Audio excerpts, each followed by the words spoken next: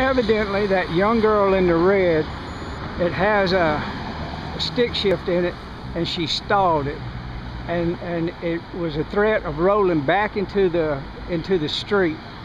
So we got all the police out here doing a really good thing. They're trying to help the girl. They're not putting her in cuffs. It's all about the safety of the people. And they're going to try to push it one more time, and I think they are.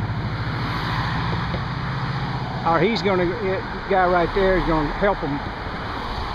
We'll see how he does, or what he does. But I'm not going to keep it rolling until I know what's going on.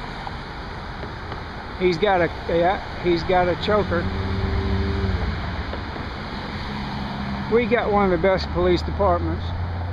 They all come out to help this girl. I ain't gonna give her a ticket. They're gonna tell her to drive an automatic.